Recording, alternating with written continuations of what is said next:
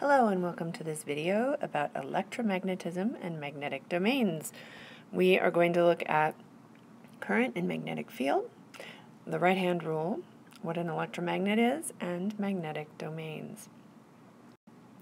In this picture, iron filings have been sprinkled around this current carrying wire, and they show where the magnetic field lines are.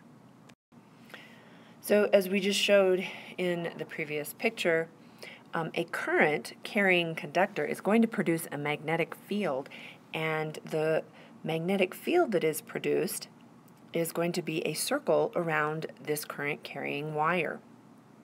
So if our current is going this direction, we can use our right hand, and you'll have to know your right hand from your left hand to do this.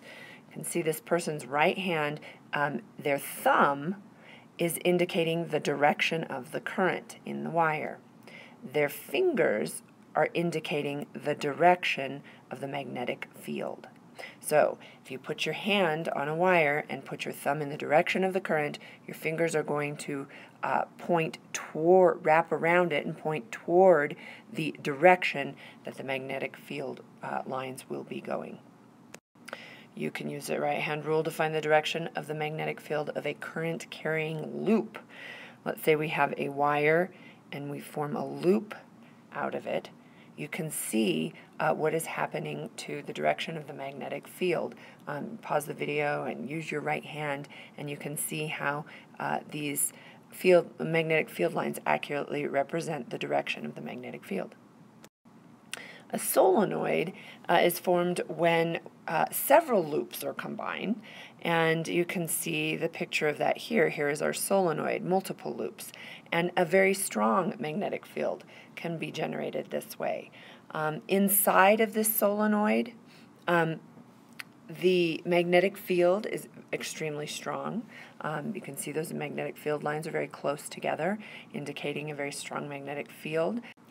The strength of the magnetic field inside of the solenoid is going to be proportional to the number of coils per length of wire.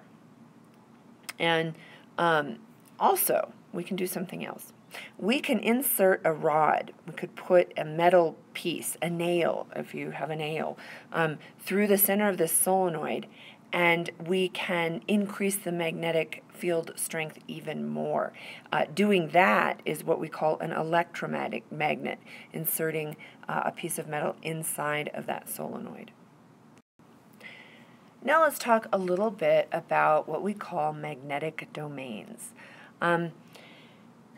Most substances, you'll notice, are not magnets. Most substances cannot be magnetized, and the reason is, if we start to think about things on an atomic level, and think about the electrons involved. If we have a spinning electron, that spinning electron is a moving charge, and it is producing a magnetic field, that little electron. When we talk about most substances have electrons in their atoms that are pairing up with their spins opposite each other, and so their fields cancel each other out. So most substances are not magnets. There are some substances that we call ferromagnetic materials. Iron, cobalt, and nickel would be some of those. And in these materials, the magnetic fields produced by those electron spins are not completely canceling each other out. In fact, there's a strong coupling between nearby atoms, and it forms large groups of atoms whose net spins are aligned. We call these groups of atoms domains. They can be anywhere from 10 to the negative 4 to 0.1 centimeters in size, and this is what they would look like. In ferromagnetic materials, the domains, if each one of these is a domain, they line up like this when they are magnetized. This would represent domains of unmagnetized material. So, magnetic domains are simply microscopic magnetic regions composed of groups of atoms whose magnetic fields are aligned in a common direction, like this, not like this, right? This is unmagnetized. What happens to domain alignment in hard magnetic materials versus soft magnetic materials. Remember, we had talked about that before.